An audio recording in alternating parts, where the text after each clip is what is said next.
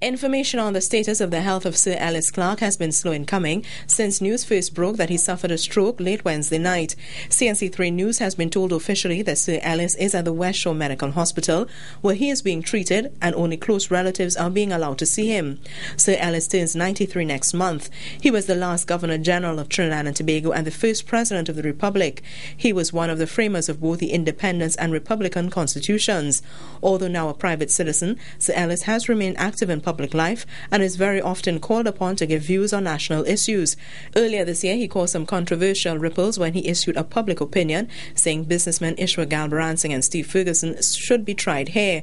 And in the face of criticisms on his opinion, Sir Ellis made it clear his defense counsel fired Hossain and it was a matter of law and not politics. And only last month, he told a function organized by the Catholic Commission for Social Justice on the theme Our People, Our Land, Journey to Becoming a Republic, that while there are defects in the Constitution, leaders in this country have been responsible and there is a level of trust in the people who hold office.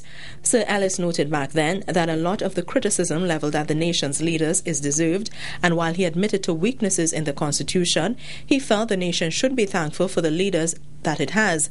Health Minister Therese Baptiste Cornelis told us that she could not reveal the status of Sir Ellis since for all intents and purposes he is a private citizen. But as far as she knows, Sir Ellis is being treated at West Shore.